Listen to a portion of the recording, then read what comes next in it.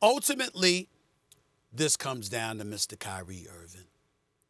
Kyrie Irving, and I'm saying this because of what he has done over the last couple of seasons. I'm not even bringing into any differences with LeBron James.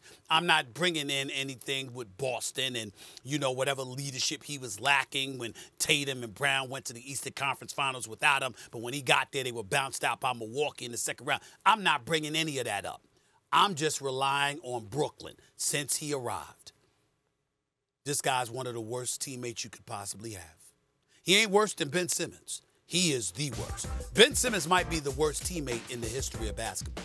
I mean, when you really, really think about it. Thanks for watching ESPN on YouTube. For live streaming, sports, and premium content, subscribe to ESPN+.